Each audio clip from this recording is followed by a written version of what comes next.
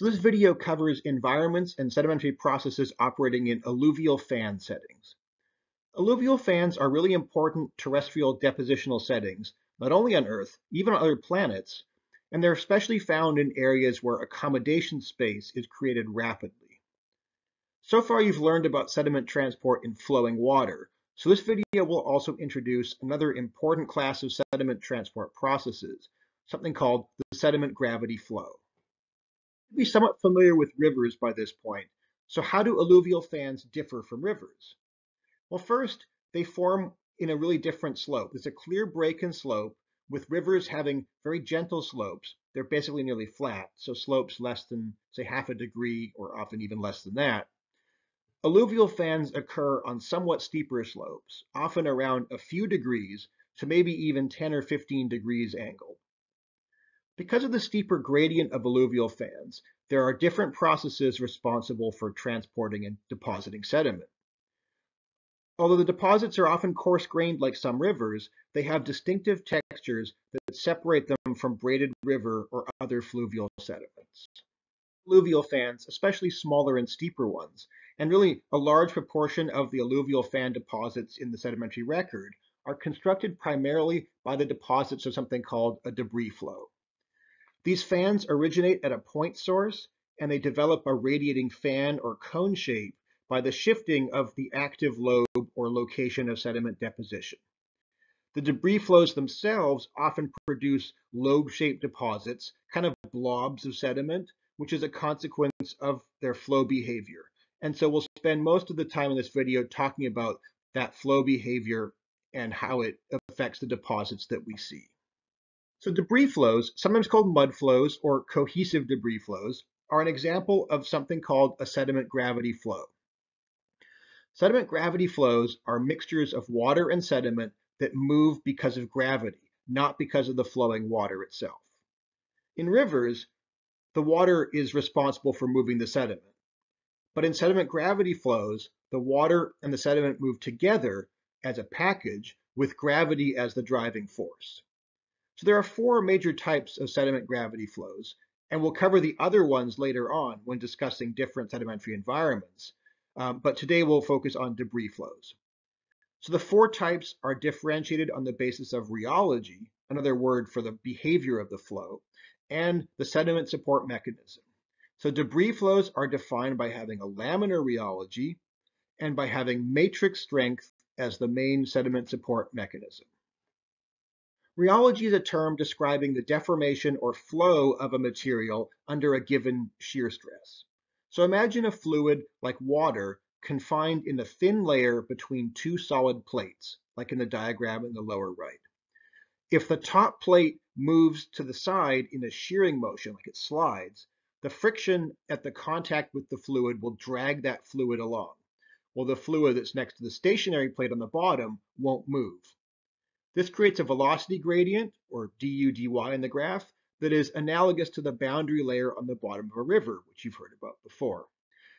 The velocity gradient can be thought of as a strain rate, where strain rate is just the amount of deformation per time.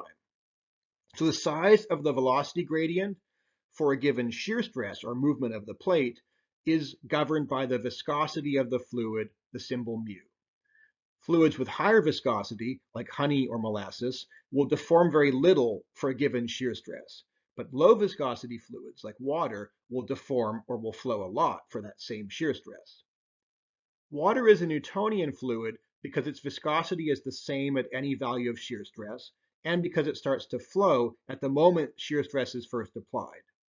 So these constants can be shown graphically by plotting shear stress against strain rate, with the slope being the viscosity of the fluid. So the red slope here would be a Newtonian fluid, where its slope is the viscosity of that material. Debris flows instead have a plastic rheology, which means they have something called a yield strength. In contrast to water or other Newtonian fluids that start to flow as soon as stress is applied, plastics with a yield strength won't flow or deform until a critical shear stress has been reached. That critical shear stress, the y-intercept here, occurs when it exceeds the yield strength. So debris flows also have a constant viscosity. The slope is constant here, as long as the composition, the sediment concentration, and materials and so forth remain constant. So we're not going to discuss non-Newtonian pseudoplastics or dilatant fluids here, the other two lines, but they're ones where the viscosity, the slope, changes depending on the shear stress. So the plastic rheology of a debris flow has very important implications for the resulting sediment deposits, which is what we'll focus on next. So when the sediment water mixture flows over the ground, there is friction between the moving flow and the non-moving or stable ground. There's also friction with the overlying air, but to a lesser degree. So the friction at the base and the top creates shear stress, especially at the base and to a lesser extent at the top.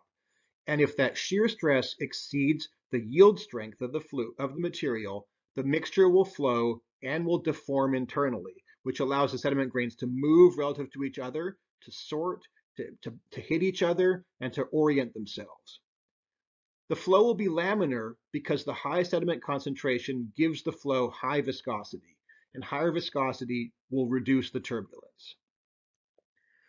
In the center of the flow, shear stress is low, and if it's lower than the yield strength, the central part of the flow will be a solid plug that will be carried by the underlying flow, but that won't deform or flow itself internally. So that means that the sediment grains in that part are frozen in place. They can't sink, they can't reorient, they can't interact. So as the slope becomes gentler, the driving force of gravity will decrease and the flow will slow down. And at some critical slope, the shear stress will drop below the yield strength and the flow will abruptly stop and freeze in place. Because it freezes abruptly, the sediment grains carried within the flow will not be able to settle to the bottom. They can't sort themselves or orient themselves or reorient themselves. So the freezing of a debris flow as it stops explains how larger boulders can be trapped within the middle or even the top of the flow. But how can such large grains be carried in the first place? Well, to understand that, we'll consider the forces acting on a grain within a debris flow. So the force of gravity is the one that's going to try to make the particle sink. But there are two forces that try to hold the grain up in the flow. Buoyancy, which is a function largely of the density of the fluid matrix, and matrix strength. So let's discuss each of these in a little more detail. So buoyancy occurs because the fluid around the particle partially supports the weight of the particle and partially counteracts gravity. And this is much more important in debris flow than it is in water because the density of the flow can be much, much higher, even as high as 2 grams per cubic centimeter compared to water, which is only 1. And that's due to the high sediment concentration. So that's really important. But even as opposed to a pure fluid, a sediment fluid mixture has additional buoyancy contribution from the sediment itself. And this is a bit more complicated. But the weight of the overlying sediment and coarse grains plus the water will increase towards the bottom of the flow. And so that creates a pressure gradient from lower pressure at the top to higher pressure at the base. And that pressure gradient leads to an upward force on the particles. Basically, particles are trying to move upwards to equilibrate or to flatten this pressure gradient. So that's the two components of buoyancy here. The fact that the flow itself is fairly dense and the fact that there's a pressure gradient that wants to push things towards the top. It's even an additional thing here, and that's matrix strength. So matrix strength is the primary sediment support mechanism in debris flows. And this is related to the yield strength of the flow. And debris flows can have very, very large yield strengths, even to the point where the weight of a large boulder doesn't create enough shear stress to sink through the sediment water matrix. So why do debris flows have high yield strengths? Well, it's largely related to the mud or the clay content of the matrix. And clay minerals that are supported in the sediment water mixture can form a strong network because of electrostatic or atomic forces, even when there's really only a small amount of clay. So debris flows can have substantial matrix strength, even with only a couple percent clay. So this is really the key difference between debris flows and some other types of sediment gravity flows that we're going to see later on. So debris flows are really important on alluvial fans, and flowing water isn't so important in terms of sediment transport on many alluvial fans, but on larger and flatter or lower gradient fans, there can be more deposits from what are called hyperconcentrated flows, either as sort of braided channels or as something called sheet flow. Sheet flow or sheet flood is when water flows as sort of thinner sheets over the fan surface, unconfined, so it's not in a channel. So hyperconcentrated flows are not sediment gravity flows. They are more like a river. They're flowing water that moves sediments, although typically as a sheet and not as a channel. As hyperconcentrated flows are from moving water, they share many similarities with the braided river deposits that you've already learned about. The flow is turbulent, not laminar like in a debris flow, and the sediment is moved by water, so that influences the grain orientation, the distribution of grains, the bed contacts, and things like that. So the primary difference between sheet flow and rivers is that hyperconcentrated flows typically lack bars, downstream accretion, and often they don't even have dunes, although they can. Um, Features like that, dunes and bars that you find in braided river channels, are typically not found in hyperconcentrated sheet flow on alluvial fans. To wrap up, the plastic rheology, the fact that these flows move as a solid plug and freeze in place, and the sediment support by matrix strength really influence the nature of debris flow and therefore alluvial fan deposits.